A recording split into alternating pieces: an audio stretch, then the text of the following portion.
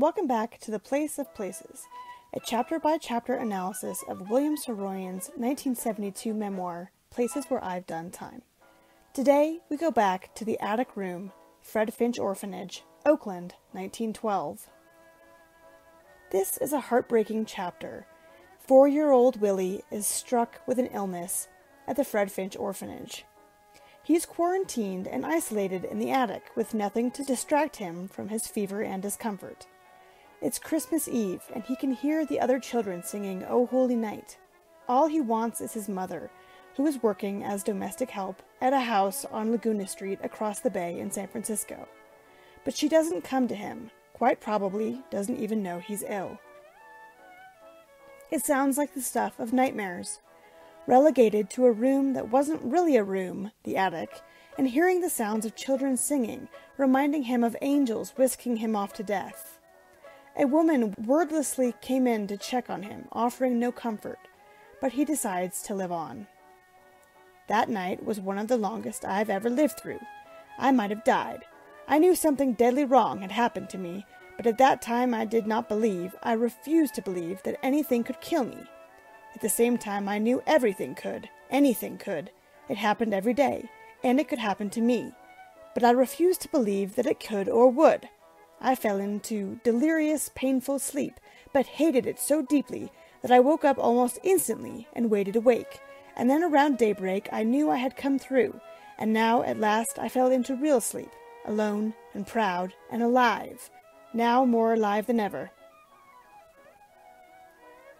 The 5 years he spent at the orphanage were developmentally difficult for him.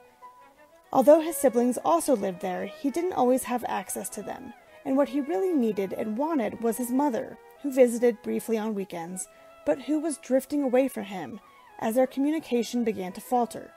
At the orphanage, he only learned English, and so he didn't understand the conversations she would have with his older sisters in Armenian, and her English was broken.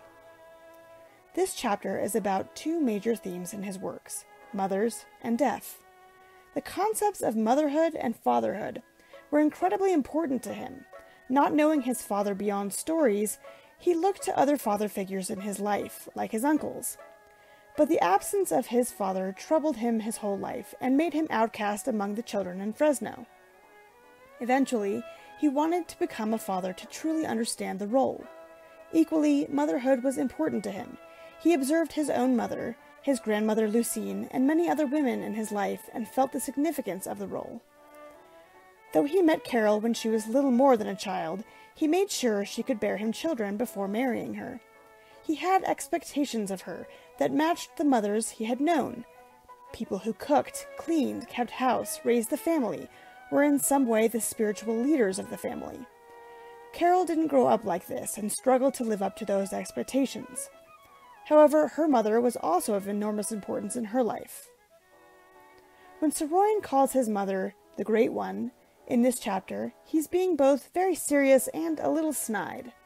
What he wanted the mothers in his life to be, none of them could fully live up to. Here, his mother couldn't hear his cries from across the bay, and she wasn't there to comfort him in the way he would expect the prototypical mother would and should. Instead, he felt abandoned by her at the orphanage, and at other times in life. His relationship with his mother was, at times, strained. She worked constantly at the canneries in Fresno, and also had to raise 4 children without their father. When Bill spent money on a typewriter as a child, she was furious, assuming there would be no money in writing. For years after that, she was still not happy about his choice not to work a traditional, reliable job. Once he made good money as a writer, he bought her the house in San Francisco and continued to send money to her and his sister for their daily expenses. She was proud of him, but it took time, and he sought her approval. When his mother dropped her children off at the orphanage, and he began to cry, she apparently responded, "No, you are a man now, and men do not cry." So he stopped crying. But he didn't feel any less hurt and confused at 3 years old. Once he began telling these stories about the orphanage, starting with the bicycle rider in Beverly Hills in 1952, the floodgates opened and his own personality development became clear to himself and to others.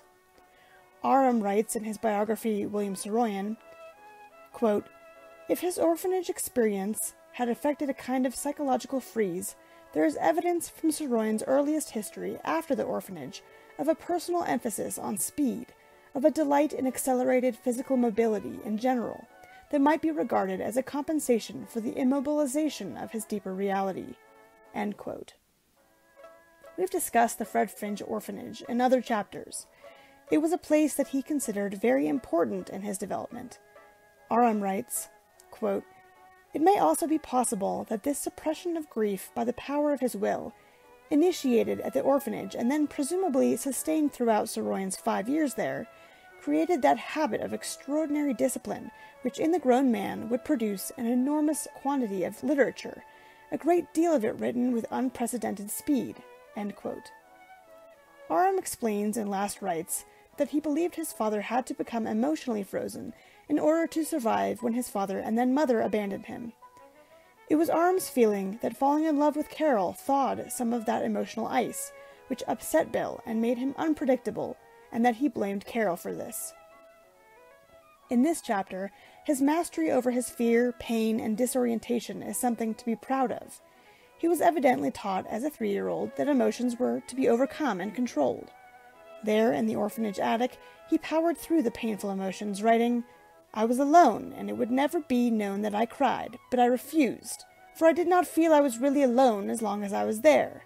I was still there, changed, in trouble, burning, desperate, but I was still myself, and I lived by the law and preference that I would look after myself." This chapter is also about death and his complicated relationship to it. Aram suggested that being sent to the orphanage was its own kind of death, the death of the family, the death of hope, that was the cause of his inability to love intimately later in life. Here, in this chapter, Saroyan tells us that he was struggling with the concept of death as he lay feverish in the attic. This obsession followed him throughout his life, with some of his memoirs named Not Dying, Life and Death and Escape to the Moon, I Used to Believe I Had Forever, Now I'm Not So Sure, and of course, obituaries. And though he is known for celebrating life, as in the famous quote, "In the time of your life, live," his whole career had been consumed with philosophizing about death. He wanted to understand the death of his father, and he wanted to understand how he could make himself immortal through his writing legacy. The human comedy centers on a missing father lost to an early death, and the death of sons in war.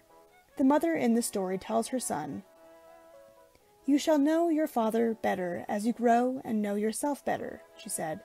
"He's not dead because you are alive. Time and accident, illness and weariness took his body, but already you have given it back to him, younger and more eager than ever. I don't expect you to understand anything I'm telling you, but I know you will remember this, that nothing good ever ends. If it did, there would be no people in the world, no life at all, anywhere. And the world is full of people and full of wonderful life." He became interested in the duality of life and death, how one couldn't exist without the other. In The Beautiful People, he wrote, "Sooner or later, everybody's got to know that death is with us from the first breath we take." His early works were full of morbid curiosity and dying protagonists. In his early short stories from the 1930s, we possibly find him at his most philosophical, unburdened by the heaviness of full adulthood. In The Gay and Melancholy Flux, published in his sophomore effort, Inhale and Exhale, in 1936, he writes, "Therefore, while is the world, I mean word, not world, though either will do. While is the holy word, the word of God and man and earth and universe, while one thing another, while sun and warmth, darkness and cold, while decay, growth, while laughter, weeping, while death, life, while everything, nothing, while nothing, everything, while now, never, forever and forever." Later in his memoirs, he considered why this theme pervaded his works. "I have thought about death all of my life, most likely because my father died before I was 3. I didn't like that. As the years go by, I continued to dislike it, even though I am now 15 years older than my father was when he died." And in the same book he writes, "I love death. I have always loved it. I have always hated it. But there is something between death and myself that is very close, closer than anything else I have with anything else. But I hate the idea of losing the sun.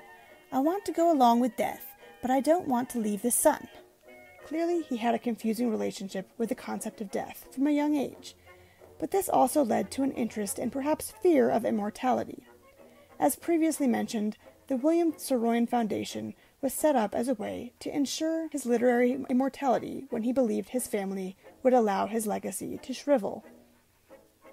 He considered art the ultimate way to live on past physical life.